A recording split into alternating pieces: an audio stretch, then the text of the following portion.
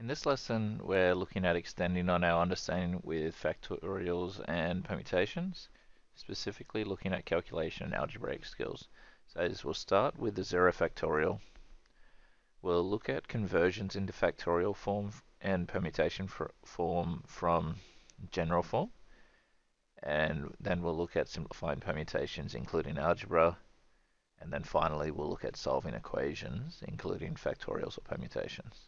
So when we look at the 0 factorial, the easy understanding is that 0 factorial is equal to 1. Now the proof of that is rather simple. That is, we know that n factorial is equal to n multiplied by n take 1 factorial. And so therefore n will be equivalent to n factorial over n take 1 factorial. And when n is equal to 1, we can see that 1 is equal to 1 factorial over 1 take 1 factorial. And so we have 1 is equal to 1 factorial over 0 factorial. If we isolate 0 factorial, then we end up with 0 factorial is equal to 1 factorial over 1, which is 1 over 1, and therefore 0 factorial is equal to 1. So pretty easy for us to see. Essentially, we just have to remember that 0 factorial is equal to 1. Okay, so the second thing we're looking at is conversion into factorial and permutation form. And this again is rather simple.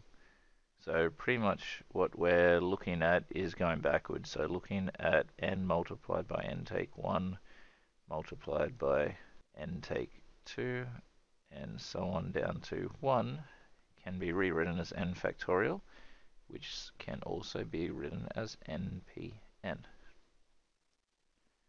Alright, so some simple examples here.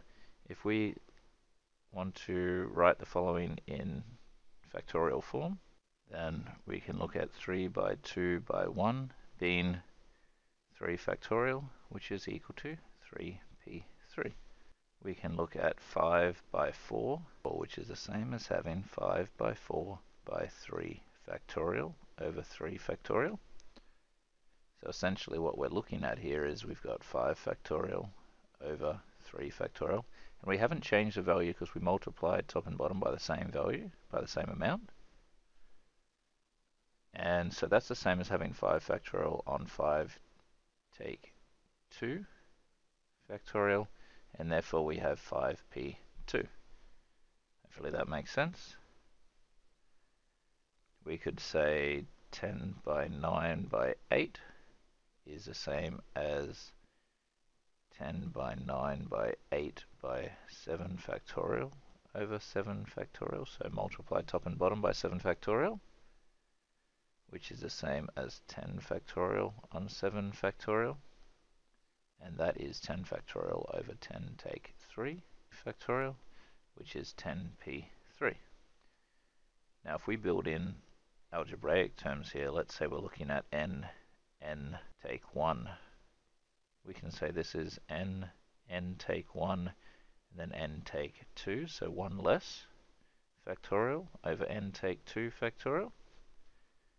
And therefore this will be n factorial over n take 2 factorial. Here it's pretty easy to see that n is n and r is 2, so it is np2.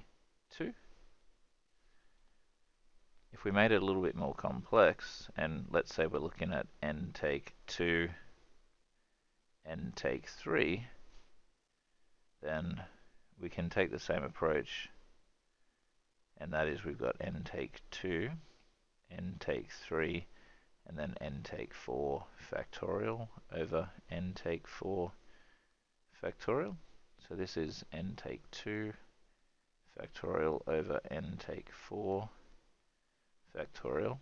And hopefully we can see here that it's n take 2 on top, and so that means it needs to be n take 2 and then take another 2 factorial, which means we have n take 2p2. Okay, so just making sure that this one here is in that form, whatever the n value on top is, so this is n and this is r. Okay, so that allows us to simplify into factorial and permutation form, whatever is required, and involve in algebra as well. And so now we're going to look at the last skill. We're going to look at solving equations including factorials and permutations. But before we look at that, we're going to look at simplifying. So we can see here we're looking at simplifying factorials and permutations including algebra. So if we look at start simple at np1, and that's the same as having n factorial over n take 1 factorial. Now the reality is that we can simplify this more. So on top we can say this is n multiplied by n take 1 factorial, and on the bottom we've got our n take 1 factorial. So n, 1 less than n, and so on, and this is a common value on top and bottom. So it's easy to see that np1 is equal to n. If we wanted to look at np2,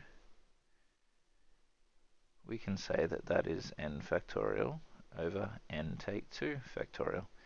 So we need to expand the numerator out until we get our n take 2 factorial. So n multiplied by n take 1 multiplied by n take 2 factorial over n take 2 factorial, and so therefore np2 is equivalent to n take 1.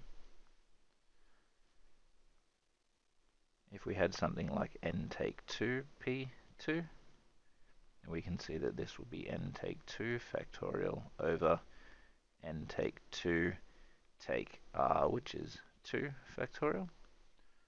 And so that is, we're looking at n take 2 factorial over n take 4 factorial. So our process should be, starting at n take 2, we'll continue down, so n take 3 is the next one, then n take 4, until we've got that common value to cancel. And once we've got that, we've got our simplified form.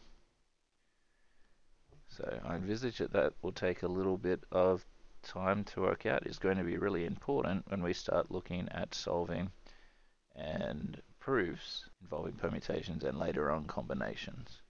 Okay, so when it comes to solving, it's like normal. What we're trying to do is isolate the variable. Okay, in order to do this, we must first simplify and remove any factorials. Okay, so we'll look at our first example. So what we're looking at in this first example is n take 4 factorial over n take 5 factorial is equal to 1. Now, the first step is we want to simplify, so we want to have a look at this left-hand equation and see what we can do with that. So on this left-hand equation, we've got n take 4, and if we expand that out, it becomes n take 5 factorial over n take 5 factorial. So the idea is that we've got a common factorial on top and bottom. Once we've done that, it can cancel, and we end up with n take 4 is equal to 1, which means n is equal to 1 plus 4, which is 5. So if we put that back in just to test it, hopefully we can see that we've then got 5 take 4 factorial over 5 take 5 factorial is equal to 1. So that is our 1 factorial over 0 factorial is equal to 1. So nice and simple there. We can see that that is true. In the second example, we're looking to find n if 7 times np3 is equal to 6 times n plus 1 p3. So 7 times np3 is equal to 6 times n plus 1 p3. So let's go through our processes here. We've got 7 multiplied by n factorial over n take 3 factorial. And we've got 6 times n plus 1 factorial over n plus 1 take 3 factorial. So we've got 7 multiplied by n take 1, n take 2 and then n take 3 factorial all over n take 3 factorial, where hopefully you can see the n take 3 factorials cancel. On the other side, we've got 6 times n plus 1. 1 less than n plus 1 is n take 1, and then n take 2 factorial. Now I've stopped there because when we simplify the bottom, 1 take 3 is n take 2 factorial, so we can cancel again. Now this simplifies down to 7 n minus 1, n minus 2, and we're equivalent to 6 n plus 1, n take 1. So when we look at what cancels here, n take 1 is common to both sides, n is common to both sides, and we're left with 7 lots of n take 2 is equivalent to 6 lots of n plus 1. That means we've got 7n take 14 is equal to 6n plus 6. Subtract 6n from both sides, and we've got n take 14 is equal to 6. Add 14, and we end up with n is equal to 20. So there it is as our solution, n is equal to 20.